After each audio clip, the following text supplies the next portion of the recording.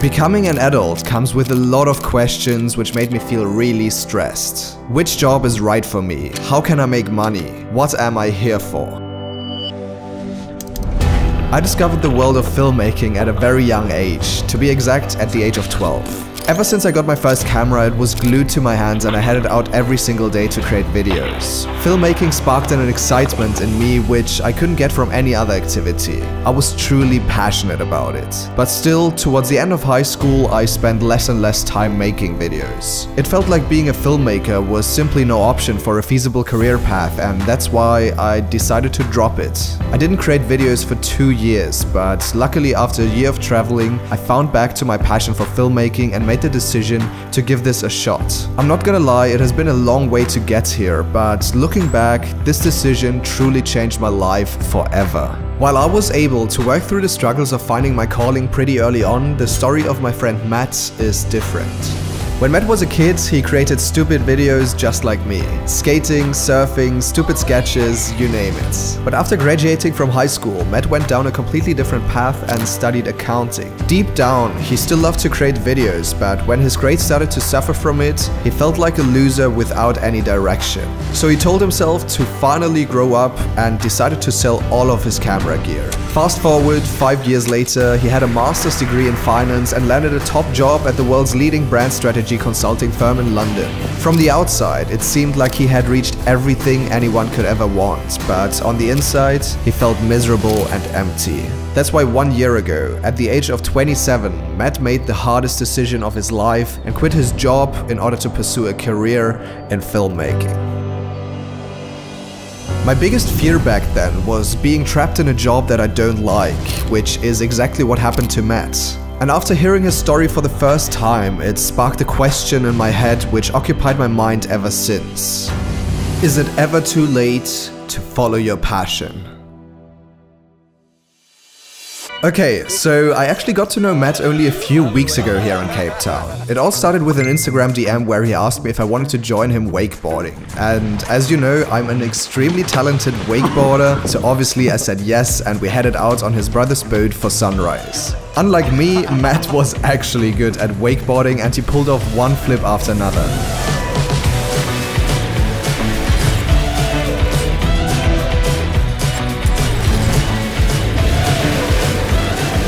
All in all, we had a great time together, and towards the end I found out that he only started to get into professional filmmaking recently. Well, fast forward 1 week later, both of us found ourselves at the airport, ready to embark onto one of the coolest adventures I've been on since I'm here in Cape Town. So it is 6 in the morning and we're going on a plane. Dude, I'm excited for this. As it turned out, Matt was currently working on a video project for a safari game reserve, and he asked me if I wanted to help him capture some footage of the wild animals. As you can imagine, I was obviously down for it, and I also brought along my 2 flatmates, Gaston and Gabriel. Yo, we are here.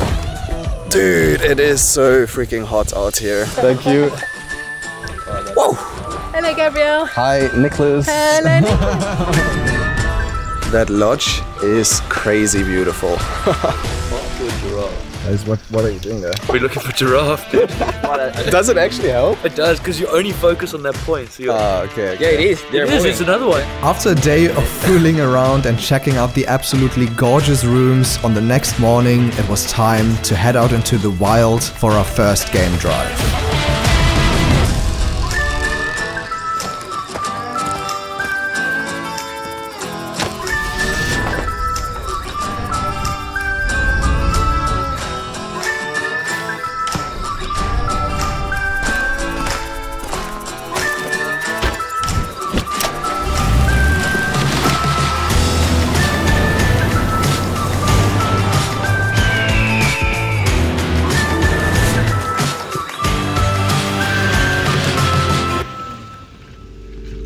So we got up really early and just drove on top of this small hill in order to catch sunrise. It's not looking too promising, but you can actually hear all of the wildlife waking up right now, so that's kind of cool. But I quickly wanted to touch on something else, which is my experience of growing up and kind of like having the pressure to really find a career path.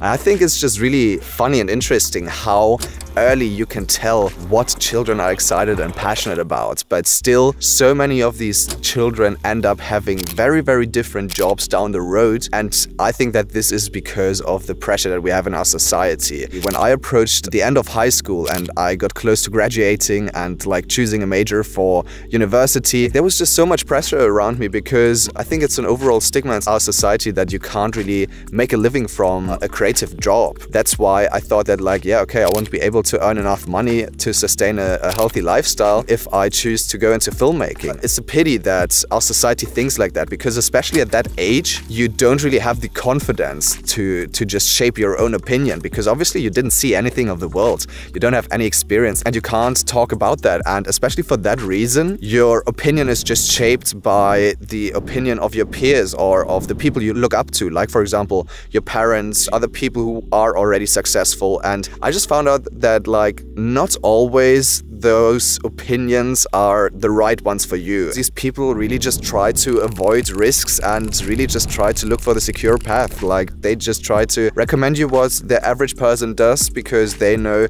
that this has proven to make people money, let's say. But honestly, all of us are individuals. All of us have something different we are burning for. And that's why there's not just this like one solution for everybody, but that's why everybody has to kind of find their own way. I just remember it back then. When I was 16, I was probably the only guy of my friend group who was really, really concerned with that question. What am I going to do after high school? Yeah, that just really brought me into kind of like a deep hole of, yeah, I would say a little bit of depression where I was crying a lot of times because I was just completely overwhelmed of how to deal with that question.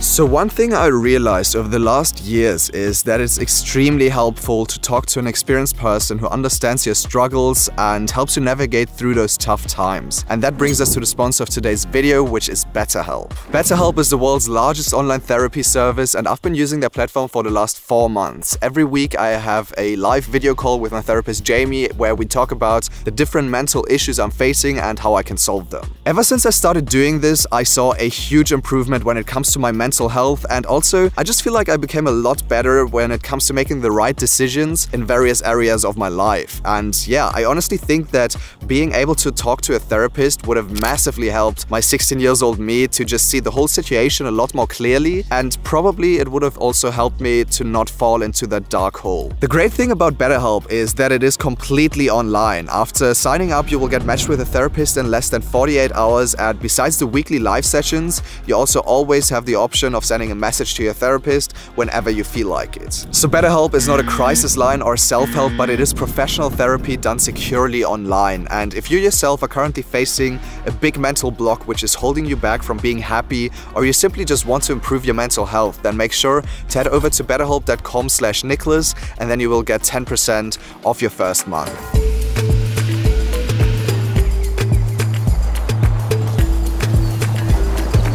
Actually, I have been on a safari already, but that was 10 years ago when I was out with my father, my brother and my stepmother in Namibia and in Botswana. Yeah, I just remember that as probably the point where I really fell in love with filmmaking, because there I just realized how differently you can see the world through a lens. And I just have very good memories of that safari, and it's super sick to kind of like 10 years later now come back to a safari and yeah, shoot again, but now obviously on like super different equipment. How many drones do we have with us?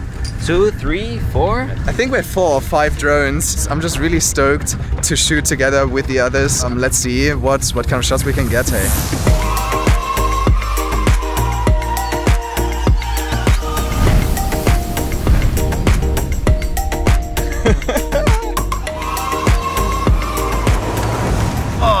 That is some proper 4x4. This makes me almost as motion sick as my first time in the FPV simulator.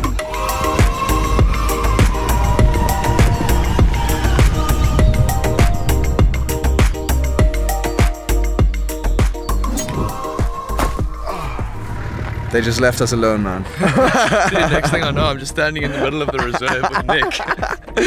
That's definitely not legit. That's not safe. I quickly also wanted to talk about your experience back then, like when you were approaching the time where you kind of like had to choose a major for studying. What was going through your head back then? What kind of like struggles did you face? Going straight from school, it was never even a thought or an option for me to go and do something like filmmaking or anything in the creative space. You basically had to go from school, get into a good university and get into a good course. So that's literally exactly what I did, and the degree that I studied was the people who are respected at school. I basically just followed in their footsteps and studied the same degree, just like followed the stream in that sense. Even though I was so different to those people, I still respected them, so I kind of wanted to be like them, and yeah, didn't really take myself into consideration there. It was just never really an option for you to actually make money from filmmaking, or it was just like the expectations from your family wouldn't match with like what you wanted to do? I think that sums up both sides quite well, because there was the expectation side from the family and the people that I knew, and then there was the other side where I just thought there's no ways I can make enough money. Bro, I'm just gonna switch hands, man. My hand falls off. I saw you like worried. How were the first years in university then? Like, how did you feel from the beginning, and how did it kind of like evolve over the years? So when I first got to uni, yeah, I guess that was just exciting, and the freedom. Obviously I'm not at school anymore and I don't have to go to lectures, so I didn't really go to lectures. So that allowed me to like go film surfing again with my friends, just film like BMX videos. So basically you were not even excited about the university, but you were not just at more all. like excited about like kind of like the free time besides it to create more videos. Videos were like my identity. Like I was one of the first guys to get a drone in SA, so I was always known as like the drone guy. So it was like such a strong part of my identity, but I mean my uni definitely I didn't feel connected to it at all. Well, I find it kind of crazy that you then still were able to pull all the way through, because I know myself, I'm a guy who really needs to be passionate about what I do or else I'm just gonna die or whatever.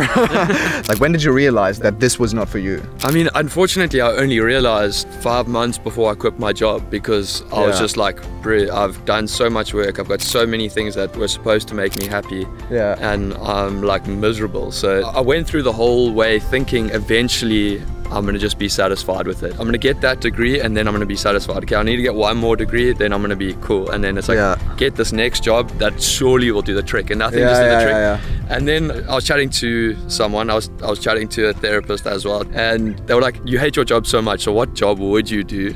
And I said, like, I would love to start a production company. That definitely can't happen. Like, that's ridiculous. And they were just like, why is that ridiculous? And I was like, well, that's not a real job, because that's kind of what had been programmed into me as a child. And then that got me thinking, like, fuck, why is it ridiculous? I 100% relate to that, where you just kind of like chase from one goal to the next one and you think like this is going to do the trick, but honestly, it is never like that. I think you really have to enjoy the process in order to be happy long term. Definitely, like, without a question. Throughout our different game drives, I was so thrilled to see how excited and passionate each of us in our group was about filmmaking. It's so crazy to me that each of us has such a different story and how we still all ended up finding a job we truly love.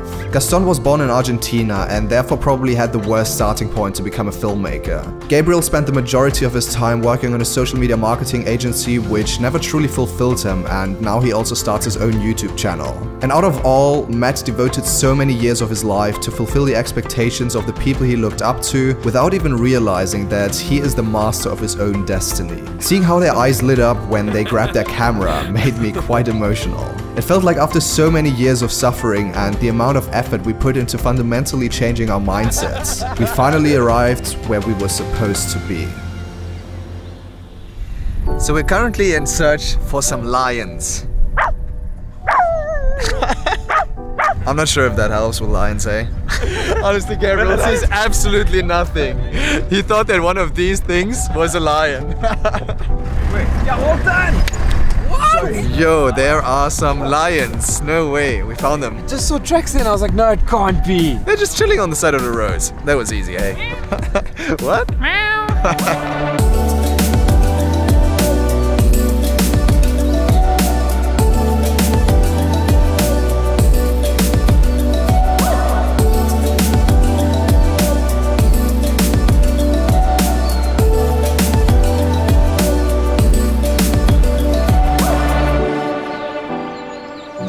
This is insane. This is the closest I've ever been to these animals. What do you think, Ben? It's insane. Kind of scary. She would never just like run at me right now and just like jump on the vehicle. No, not unless you really made an effort to get her attention, like waving your arms about. Yeah, okay. Like that. Or maybe Stop it. she's looking at us now.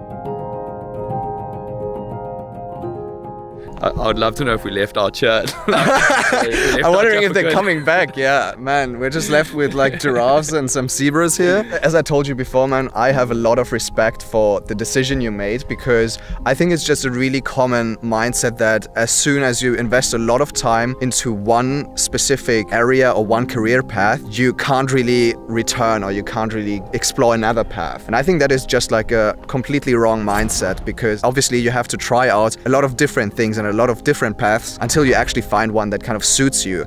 And I think that's just like a common thing in our society, right? That you just got to pick your path and then you got to stick to it. And the longer you like stay on that path, the more you feel like there's no return. Yeah. I think it's just really cool that like after so many years of investing time into that, you were still able to just kind of like step out of it and just make your own decision to just kind of like follow the thing that makes you happy.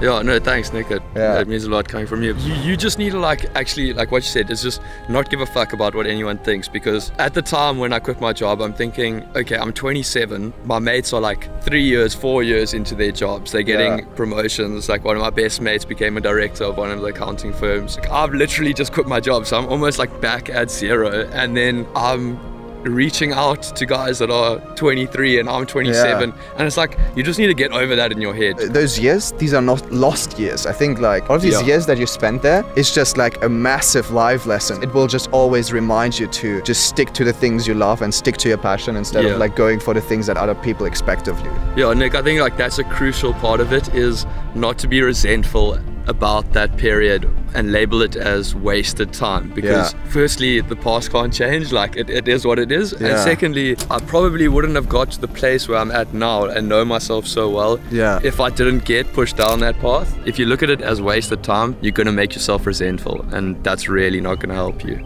Yeah. Super cool to chat with you about it. I think my hand is going to fall off, so that's why we're just going to look for the others. Hopefully we'll find them again. I think we all can agree that Matt's life changed for the better ever since he made that decision 1 year ago. It surely hasn't been an easy decision, and it took him a lot of courage to take that step, but I know that it was worth it. I've met so many different people with all kinds of jobs, and you can tell in seconds whether or not they enjoy showing up for work each day. They radiate such a positive energy around them, and it reflects onto everything they do. Their mental health, their success, their beauty, and most of all, the people around them. I know that the expectations of our society push you to suppress that deep feeling inside you over and over again.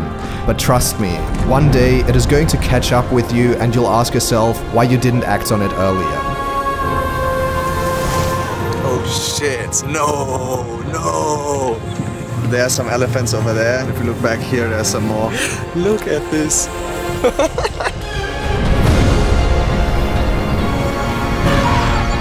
I think that Matt is the living proof that it's never too late to follow your passion. No matter how much time you've invested into a career path which was fueled by external expectations, there is always a way to change something about it. No matter if you're about to finish high school, just started your studies, or worked in a joyless job for years, in the end, it's always up to you to make the call and work towards your biggest goals. The longer you stay on a path which doesn't fulfill you, the more years you're going to regret later on in life. And that's why I think it is so important to not strive for the validation of other people or for money, but to listen to your heart and give it a shot. Or in Matt's words, the life I had been given is not a rehearsal for some future life, and I constantly remind myself to drop the act and strive for authenticity rather than applause.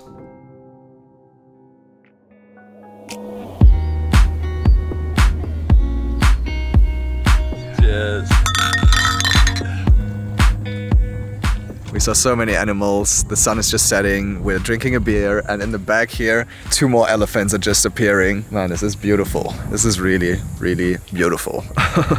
So guys, I hope that you enjoyed this video. I think it was a really cool adventure, and I hope that by sharing Matt's story, I motivated some of you guys to also just really go for the things you want and not stick to a traditional path, even if you have invested a lot of time into it. Yeah, also a quick shout out to Careca Game Reserve. This place has been really, really nice. You see in the back here, the lodge, the rooms are amazing, the service is outstanding, and also obviously Reese, our game driver, was an absolute legend.